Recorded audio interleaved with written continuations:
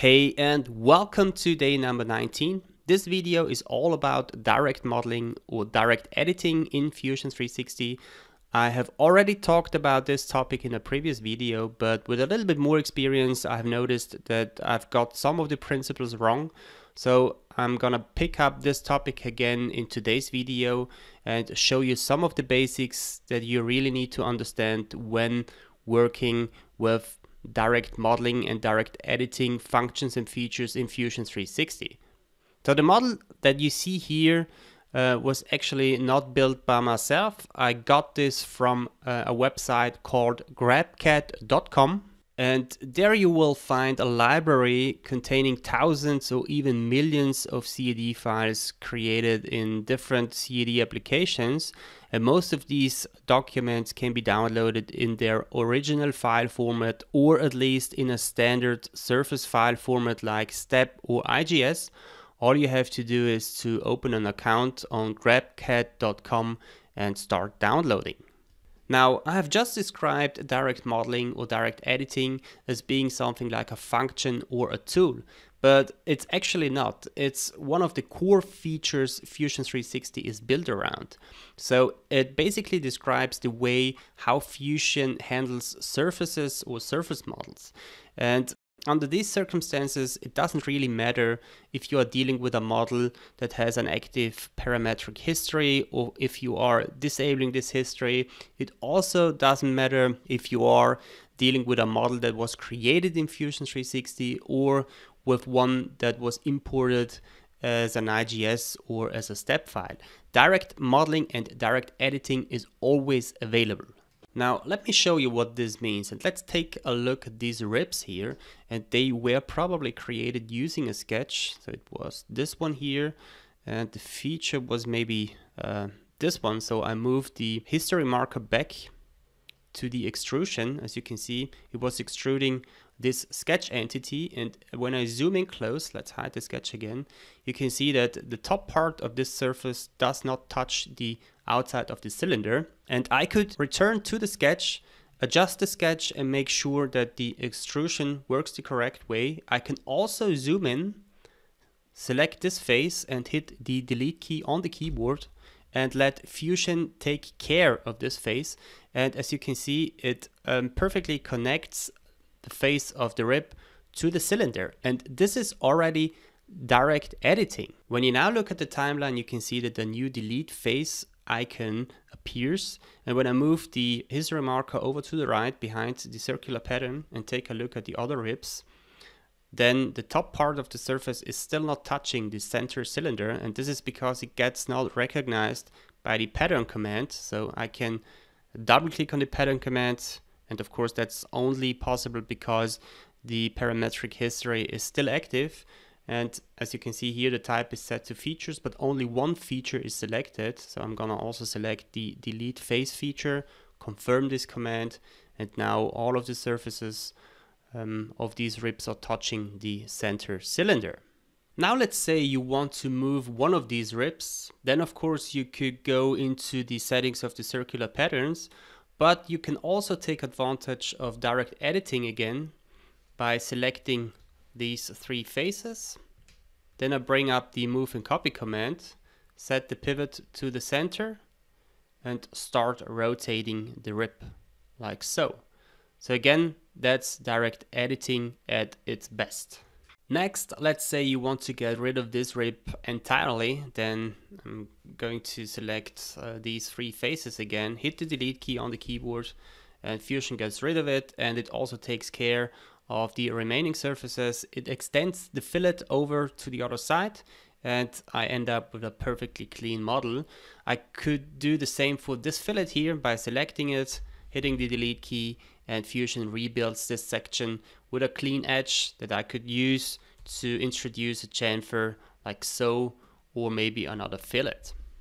Now the thing is, adjusting a model is not always that easy. It depends a little bit on the complexity of the model. Let's say I would like to move this cylinder away from the center. So let me select the faces of the fillet here first, then I hit the delete key so that the edge gets rebuilt. And then I select these three faces, bring up the move and copy command, and now I try to move this over to the left. And as soon as I do this, I get prompted with a few error messages. And that's mainly because Fusion does not know how to rebuild the outside face of this cylinder, because these two faces are touching. So to move this guy, I would have to delete these two faces first, bring up the move and copy command again, select the hole, move the hole over to the left. Then I start a new sketch on this plane, project this profile, and use the offset command to rebuild the cylinder. And then I can simply extrude the sketch like so.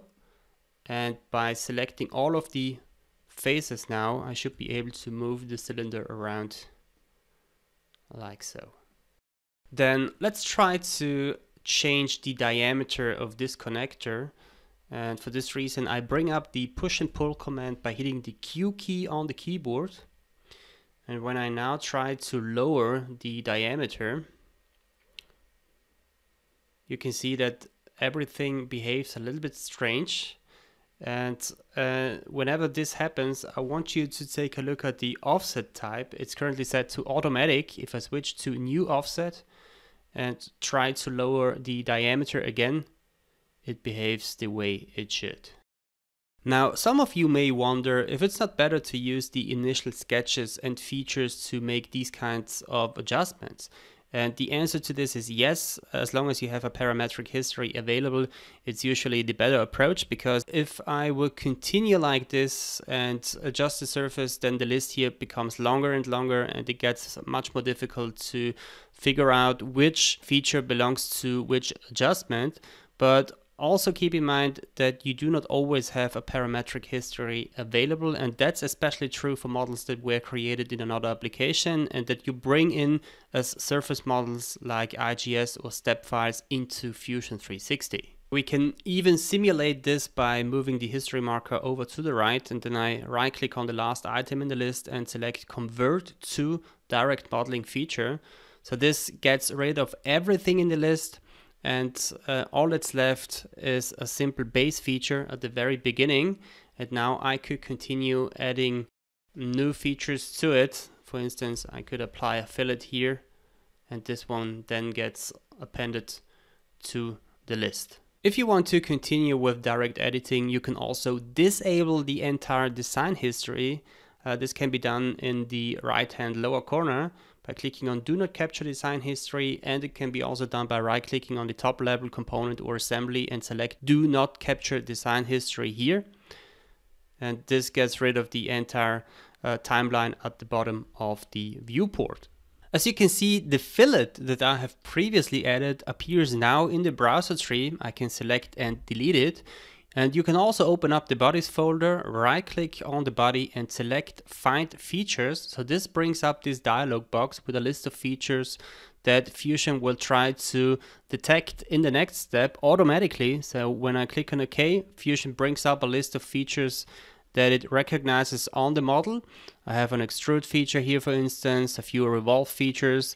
Probably these holes here are recognized as circular patterns.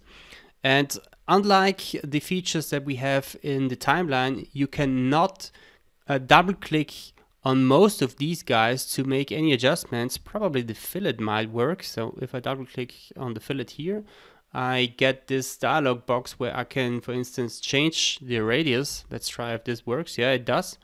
But all in all, these guys here are not editable. Now I can continue making adjustments through direct editing. So let's select these faces here. Again, bring up the move and copy command. I set the pivot to the center of the object. And then let's see if I'm able to rotate these guys.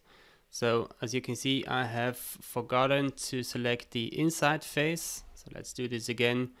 And then I can move this guy or rotate this guy along this axis.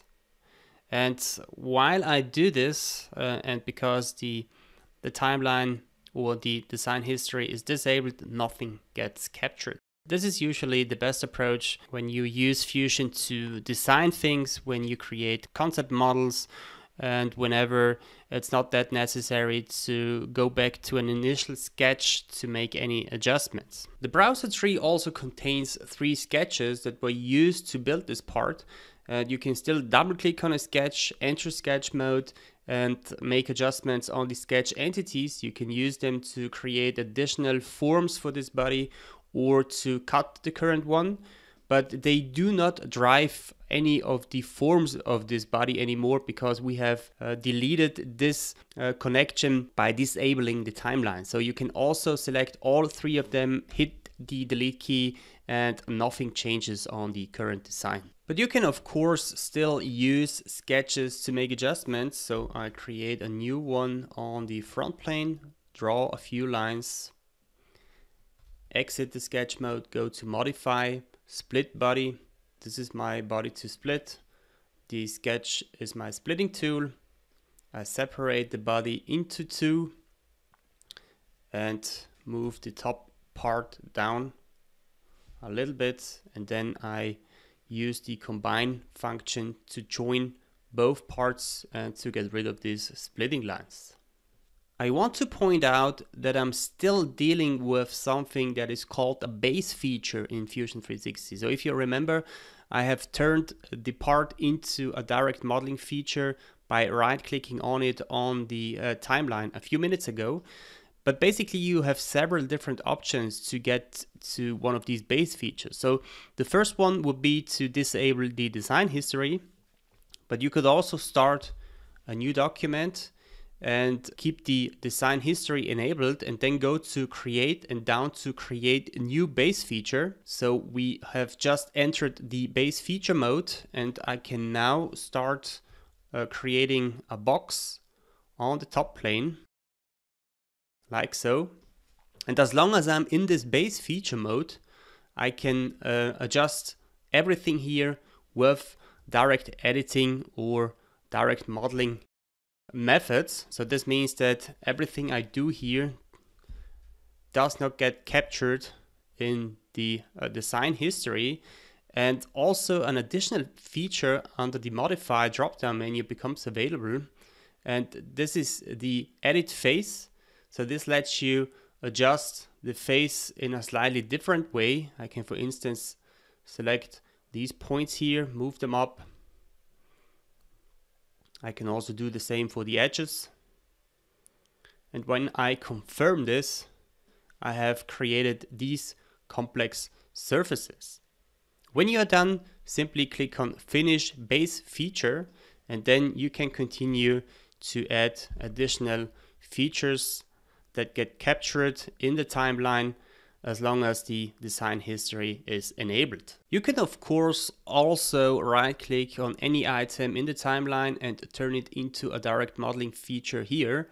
And then you end up with a base feature, and by double clicking on the base feature, you are entering the base feature mode. Here you can do your adjustments and exit this mode again by clicking on the Finish Base Feature button at the top. And that's pretty much the same like disabling the entire design history by selecting Do Not Capture Design History here.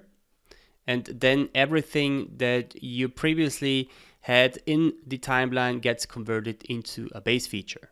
When talking about direct editing, there are 2 more things that are worth mentioning. So let me create a new design first, then I go to the right hand bottom corner and disable the design history. And now let's draw a box primitive on the top plane. And when I now continue to create a new sketch on one of these planar faces, so let's pick the front plane first. By hitting the L key, I enter sketch mode and activate the line tool. And now the line tool does not snap to any of these lines on the sketch plane, of course, because I would have to project these lines first. So I can do this by hitting the P key on the keyboard. Then I select this face, project all of the lines. And now I can continue drawing a few lines. And as you can see, the tool snaps to the new edges. And when I now exit the sketch mode, I can use one of these 2 areas to cut pieces away from the box, like so. And there is a slightly faster method to do this. And keep in mind that we do not need any of these sketches here later on, because they only affect the geometry as long as I'm using them. So because we do not have any active design history enabled, these sketches do not drive any parts of the design anymore. And so for this reason, we can go to the preferences, to the design tab, and here look for auto project geometry on active sketch plane. So let's check this. And when I now draw or create a new sketch in this plane again, Fusion automatically projects all of the lines that are on the same planar face like my sketch plane. So as you can see, it already snaps to all of these points here. So I can, for instance, start to draw here. And when I exit the sketch mode, I can use these two faces to extrude parts of the model. Or let's make another straight cut, like so. There's a second setting that we can set in the preferences that controls this behavior. And this one is also available in the design tab. And here look for auto project edges on references. And when I check this and start a new sketch on this face, again, all of the lines and points from the geometry that's on the sketch plane level gets projected, but this time also everything that is located on a different plane. So as you can see, this one here lies clearly behind our sketch plane, but when I look at these planes perpendicular, I can also use line segments and elements from a plane that's in front or behind the current sketch plane to draw these lines. And then I exit the sketch mode again, and here I have the option to pick one of these two areas, and let's make another extrusion around here. The last thing I want to show you in today's video is how to handle the mirror command, because this one behaves a little bit differently than you are probably used to. So bring up the mirror command first, select the entire body and this plane as my mirror plane. Make sure that the operation is set to join, and then I activate the push and pull command, select this face, and when I move this one back and forth, you can see that also the one on the other side behaves exactly the same way. And this is because the part is structured inside this mirror command in the browser tree. And this one remains active and stable even if I affect only one side of the model. So let's make an extrusion here, bring this out a little bit. And then I bring up the push and pull command, select this face, move it back and forth, and as you can see, the other side still behaves the same way. The mirror command over here remains valid as long as you do not make any massive changes on one side of the model, like deleting parts or cutting parts. And if you want to get rid of the mirror function yourself, you can simply right click on the mirror command here and select dissolve. And when I now bring up the push and pull command again, I only affect one side of the model. Alright then, that's all you need to know about direct editing and direct modeling in Fusion 360 for the moment. So thanks for tuning in, thanks for your attention, subscribe if you like the content, and see you in the next one.